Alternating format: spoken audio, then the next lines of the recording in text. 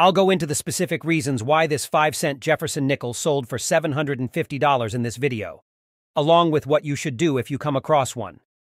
Let's begin viewing this video now.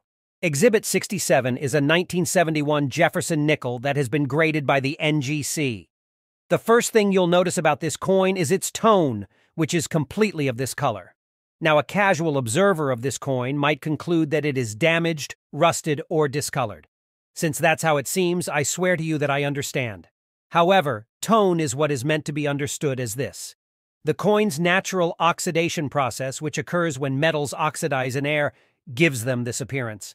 It actually boils down to the collector's willingness to value the coins and their visual appeal, even though some coin collectors are willing to pay extra for toned coins.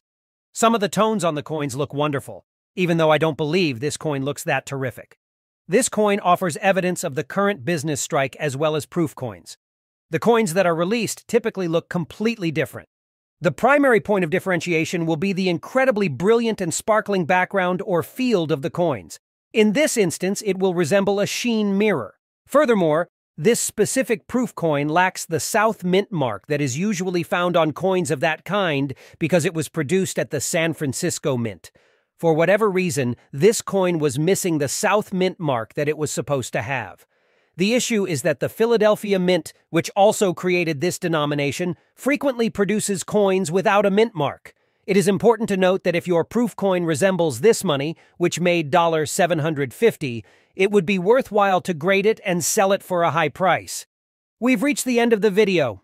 Please remember to hit the bell and subscribe to my channel, Veteran Coins, as these things help me continue to provide you with high-quality content. If you have any suggestions for future videos, please leave them in the comments. I'll see you in the next video. Bye.